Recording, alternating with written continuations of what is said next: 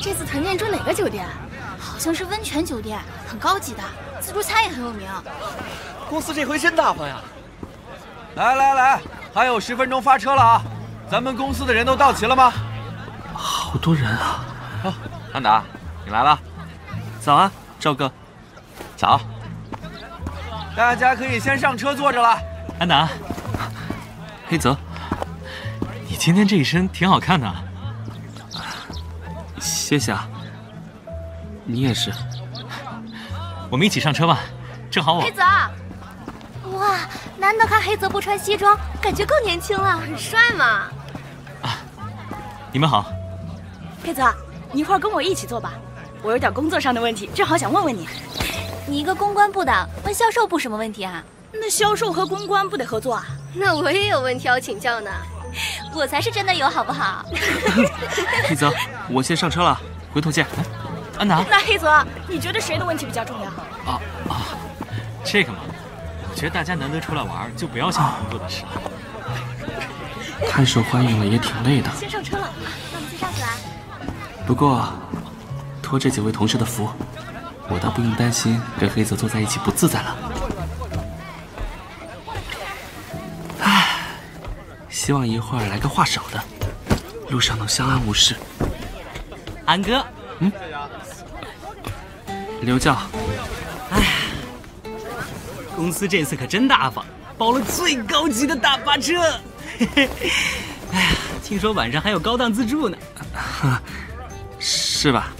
上次安哥帮我做材料的事，我一直想找个机会跟你好好道谢。正好几个小时车程，咱们好好聊聊。哎，不过安哥你也太没存在感了吧，上来都没注意到你。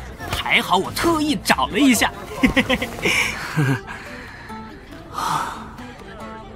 大可不必。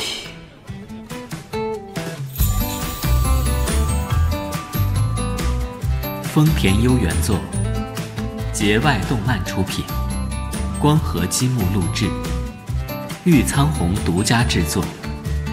广播剧，到了30岁还是童真的话，好像就会变成魔法使。第4期。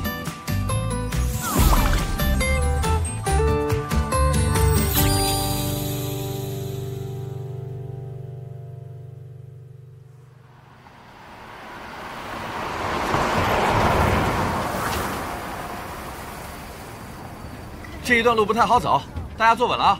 哎，赵哥，这车上是不是还装了音响和麦克风啊？我们唱歌呗。先坐好，跟个猴子一样上蹿下跳的。等上了高速再说。那不是也没多远了吗？现在就唱嘛。你先坐下。好吵，这样也太没气氛了。看吧，让你坐好不听。晃得好难受，再不能转移注意力，就快撑不住了。啊！不好意思，安哥，没压着你吧？好晕啊，感觉都快吐了。不行，我不能扫兴。我没事儿，你快坐下吧。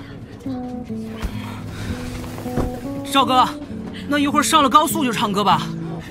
知道了，这行，这唱得很好啊。原来他晕车其实我更想听别人唱的。安哥，说起来还没听过你唱。给。啊，这个是晕车贴，贴到耳朵后面。你怎么知道我晕车啊？你脸色都发白了，而且这一段路比较颠簸，你要是不舒服就休息吧，不用勉强搞气氛。安哥，你真的好细心啊！你快贴上吧，这个见效很快的。谢谢安哥。刘教，安达，黑泽哥，不好意思啊，打扰一下你们。没什么打扰的。刘教，坐我边上的女同事看你好几次了，感觉好像很关注你。难得出来一趟，要不要把握机会，跟人家好好聊聊？啊？那不是公关部的于倩吗？他真的看我了？当然。要不我和你换个位置？好啊！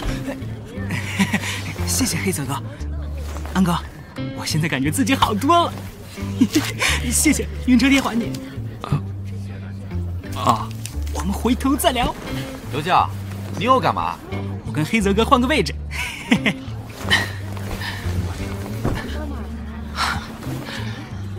有机会成全一桩好姻缘，真不错，对吧？于倩看上刘娇了，真的假的？他之前还吵着要坐在黑泽身边，在车上坐2个多小时，突然又对刘娇有兴趣了。希望他们聊得不错。这就是黑泽的借口吧？但没准儿，黑泽真的是好心撮合刘娇和于倩呢。对了，碰他一下不就知道了？这个。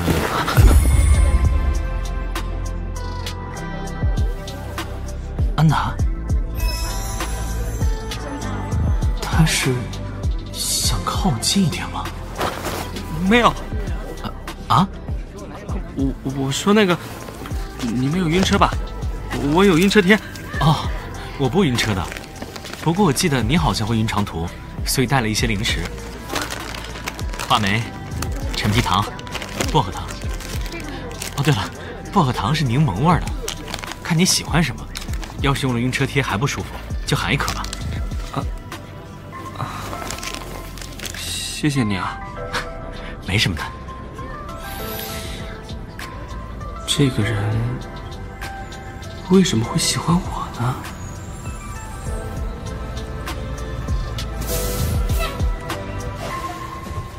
哎呀，总算到收费站了。各位，上了高速路就平稳了。我去调一下音响，谁想唱歌的积极报名啊！谁来唱第一首啊？哎，开场必须来一首《青藏高原》。这怎么唱得了啊？谁唱得上去啊？刘将，刚就你嚷嚷的最起劲儿，开场曲你来。我刚贴了晕车贴，得缓缓呢。先听其他人唱吧。我提议，大家最想听谁唱？开场曲就让他来唱。哎，对，可以啊。好主意了。行啊。那大家最想听谁唱啊？黑泽来一首。黑泽，听到了吧？来一首。我不行，不如赵哥来吧。我更不行，我教科书级别的五音不全。对呀，来一首呗。黑泽唱一首吧，不要扫兴。原来黑泽不会唱歌吗？看来再优秀的人也有不擅长的事嘛。很会唱歌的脸呀！这什么形容啊？这个，其实我想听安达唱歌啊。我不行，我唱歌完全找不到调的。这样啊？看来他真的很不想唱啊。焦哥，要不等等刘教？我听说他唱歌很好，还挺期待的。你听谁说的？就哪个同事说的吧。安达有什么喜欢的歌吗？我有一首比较冷门的，叫《你替世界吻我》，你知道吗？知道，我也很喜欢。那我就唱这个吧。哟，黑泽答应开嗓了，好不好的是个气氛，大家给点鼓励。好，黑泽献丑了。黑泽哥，来，话筒给你。所以黑泽到底会不会唱歌？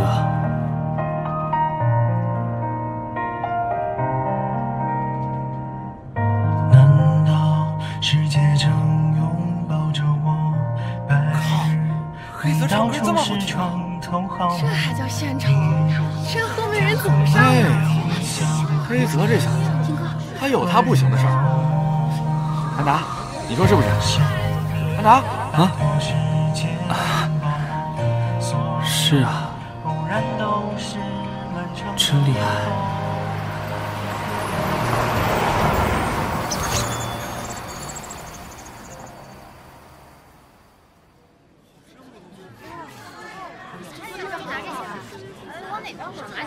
那边有限时供应的三文鱼。那我们快去拿一份。安达，这有老唐了。试试这个，他家三文鱼还挺新鲜的。谢谢，你也快吃吧。我一边拿一边吃，都快饱了。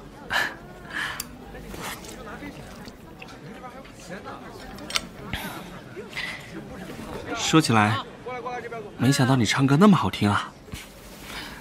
你喜欢吗？大家都挺喜欢的吧？那你觉得我跟刘教比起来，谁唱得更好？你跟刘教，那当然是。黑泽在那里啊！黑泽，安达也在啊，能跟你们一起做吗？啊，当然可以。这本来就是随便做的。谢谢啊。真够碍事的，他凭什么坐在黑泽身边啊？不觉得打扰别人吗？黑泽，没想到你唱歌这么好听啊！是啊，那首歌我还从没听过呢，真好听。那首歌我也是。你们坐吧，我再去拿点东西。啊，你盘子里不是还有？想再拿点饮料什么的，不用管我。哦，那我跟你一起。哎，黑泽，聊一会儿再拿吧，桌上都堆了好多东西了。是啊，我也拿了好多，我们一起吃呗。你平时都是怎么找歌的呀？会关注什么推歌的榜单吗？不会特别关注吧？唉，很多时候也是别人推荐我。几个大美女是吗？平时也挺受欢迎的。对，能被他们追着围攻的，也只有黑泽了吧？安哥，你怎么把盘子放下了？不吃了？吃饱了，吃了有点闷，我出去透透气。哦，那早点回来，一会儿还有活动呢。知道了。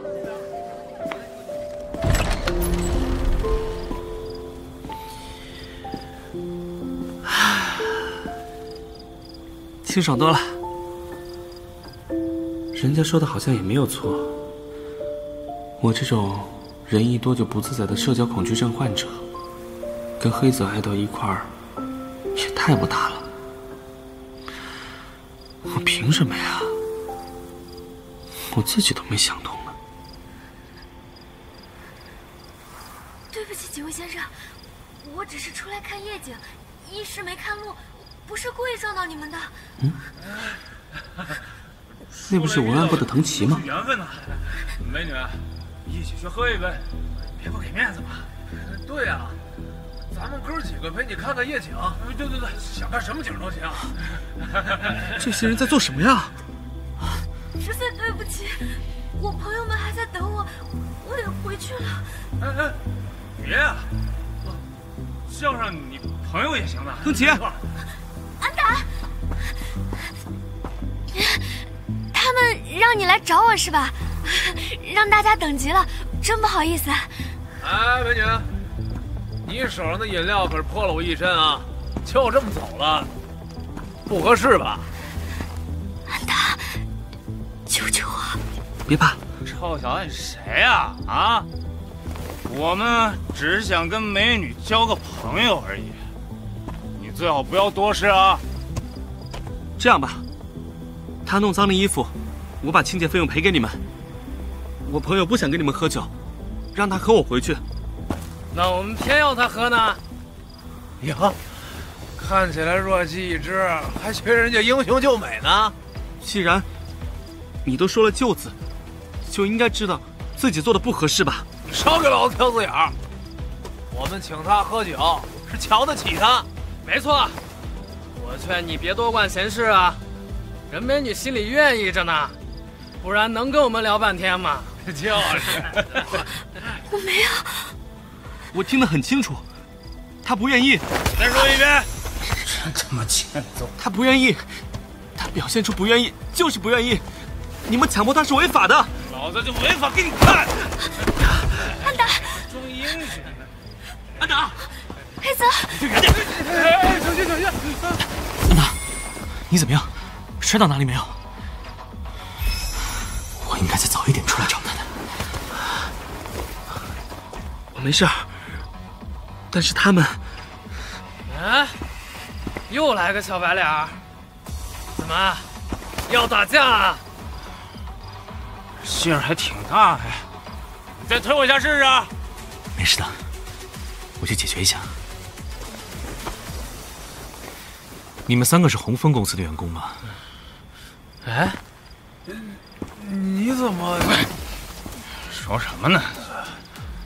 我们公司跟红枫的金总合作过挺多次了，所以公司团建也安排在同一家酒店。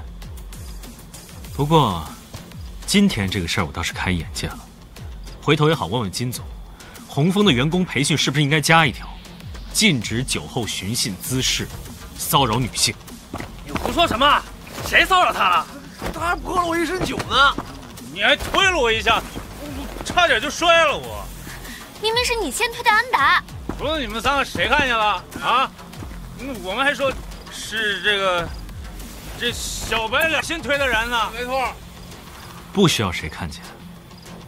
你们看看那边屋檐下装的什么？哎，什么？酒店的监控正好对着我们这个位置，孰是孰非，调监控一看就知道。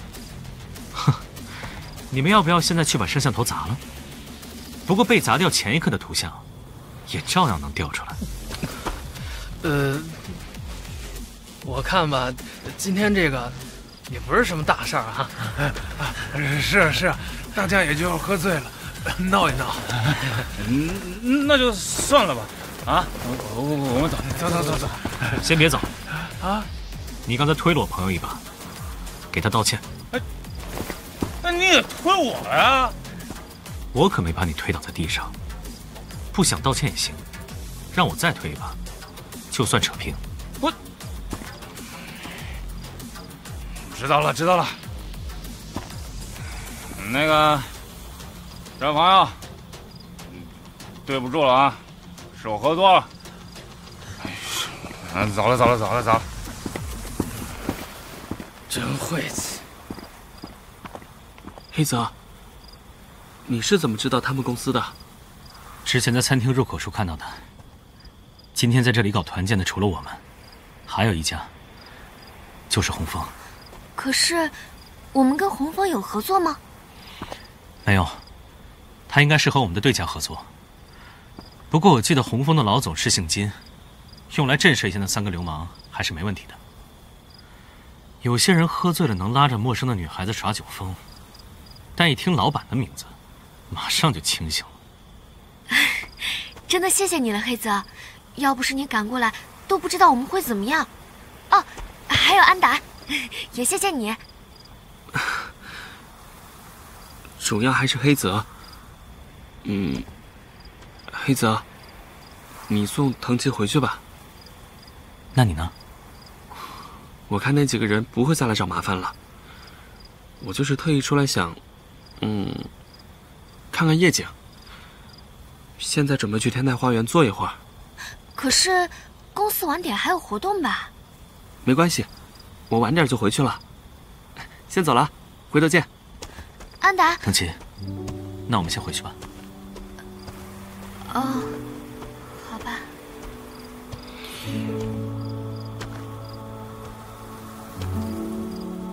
想帮忙也没有帮上，最后还得靠黑泽救场，太丢脸了。如果藤崎回去告诉大家这件事，其他人肯定会取笑我的。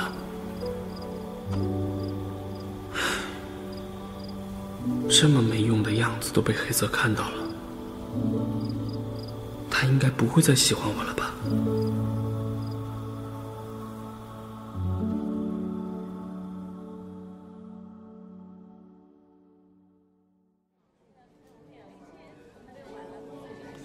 你们都不知道，当时安达就被推倒在地了。哎呀，我当时害怕的要命，我都快哭出来了，真的。要不是黑泽及时赶到，我跟安达就危险了。太吓人了！以后我们晚上出去还是结个伴。是，我早就跟你说过了，单独出去。就你这个小兔崽子，最好别让我们再遇见。就是啊，早知道我该跟黑泽哥一起出去，好好教训他们一顿。要我说，安达也是有些逞强了。对方3个大男人呢，他怎么不再叫2个人过去呢？是啊，还好黑泽聪明，不然今天这事儿还不知道会怎么样呢，是吧，黑泽？你们别这么说，安达也帮了我。我觉得安达做得很好。在当时那种情况，他如果回来喊人，万一再回去的时候，藤崎已经被带走了，又或者受到什么伤害了呢？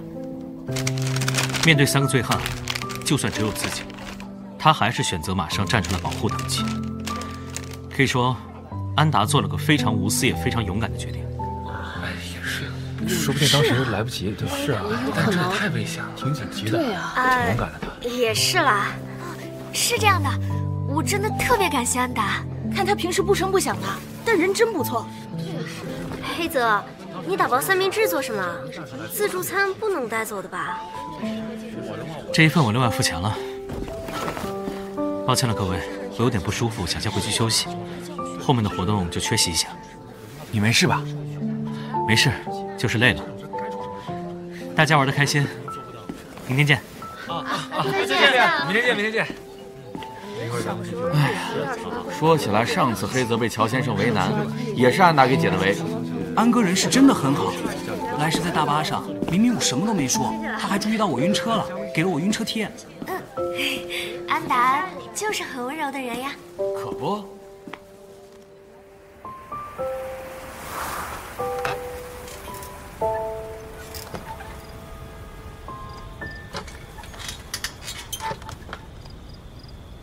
再坐一会儿吧，等大家都散了，再直接回去休息，应该没有人会注意。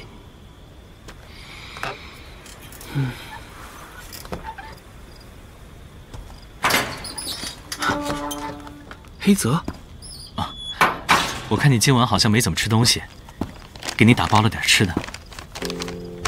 啊，谢谢。还有你的手，刚才摔到地上的时候擦伤了，我给你喷点消毒液，处理一下再吃东西。还好吧，一点小伤都没流血。那也不能放着不管呢。都怪我把他逼太紧了，不然他也不会老想一个人待着吧。其实也不是。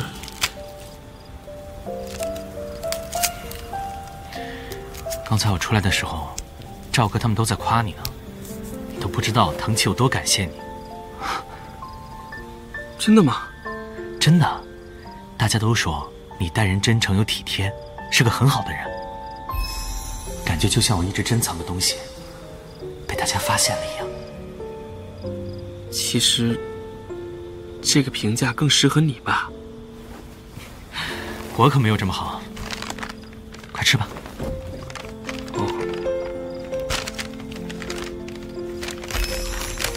我多幼稚啊！又是换座位，又是乘客交接，但是没办法，一牵扯到你，我就没办法冷静。怎么了？慢点吃。没事。还忍不住嫉妒刘教跟藤崎，遇到你才发现，我竟然这么心胸狭窄。啊？怎么了？没什么。一直感觉黑泽像个完美的超人，对什么事都游刃有余。但原来他喜欢上一个人的时候，也会有烦恼和嫉妒。怎么还有点可爱？怎么不继续吃了？不合口味吗？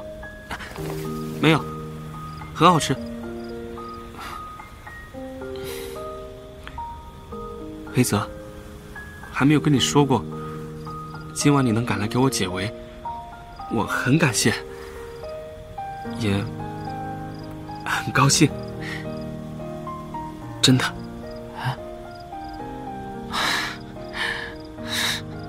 太夸张了。他很开心的，不用触碰他，我也知道。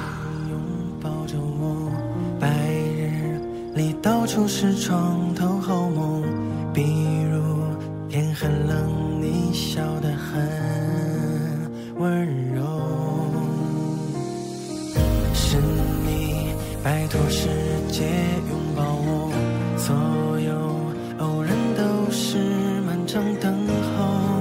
你可以不署名你的凝眸，但我能听见你你心动。当双唇紧碰我的头，世界经过你第一次吻我，像鼓起勇气牵一次你的手，让世界借我向你袒露温柔。